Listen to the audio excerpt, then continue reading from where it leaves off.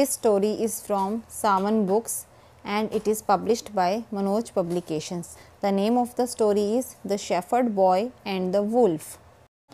A shepherd boy used to look after his master's sheep.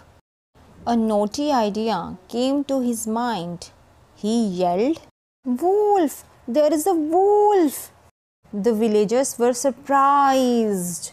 Quickly they ran over to the pasture to help him. They came with their sticks and other hard tools. But there was no wolf. The boy rolled on the pasture with laughter.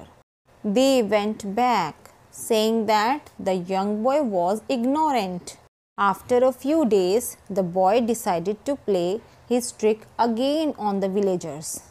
The villagers ran to help him, but only found that they were befooled again. The boy said that he mistook a dog for a wolf. "Naughty boy," the villagers said and went back. A few days later, when the boy was grazing his sheep, he heard a growl.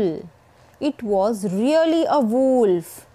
Horrified, the boy ran across the pasture and shouted to the villagers, "Wolf! Wolf!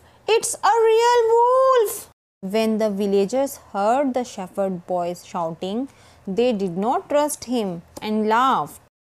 "Ah, he is fooling around again," they said to one another.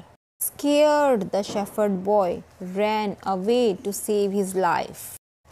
He went home crying, as the wolf had killed many of his sheep. Since the boy lied twice, none believed in him when he was actually in danger.